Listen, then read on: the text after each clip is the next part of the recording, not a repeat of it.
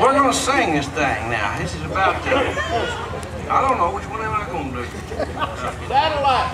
Oh no. Oh yeah. No, we ain't gonna do the satellite song. Fur coat. All right, I'll do that. Yeah. Yes, sir. We'll do that one. He wants us to do the fur coat song. I've heard that before. Yes, he's heard that before. Well, you're about three that heard it before. Well, I'm glad you heard it. We've got a fan club out here, boys. I'm thinking about it. If I wasn't already dripping, I think I was hot.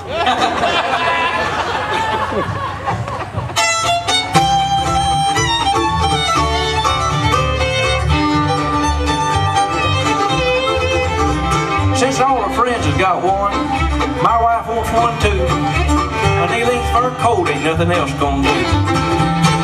Said she looked real classy and make me proud of her. So I run down to the store and buy her a fur. Well, she put me to thinking how that I was gonna swing that kind of deal. She knows we can't afford nothing like that, and I'm so afraid to steal. But the problem finally solved itself like a bolt out of the blue. It just jumped right out in front of me on Highway 22. That big old German Shepherd, my car, he didn't see. He went to dog heaven and left his hide for me.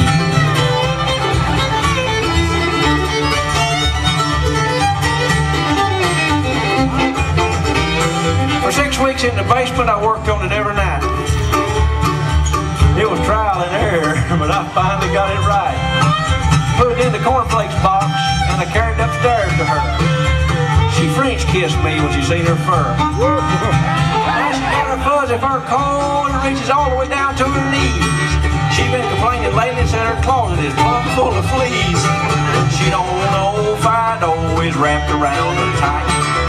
She's putting on the dog and she goes out at night. Yeah, she don't know Fido is wrapped around her tight. She's really putting on the dog and she goes out at night.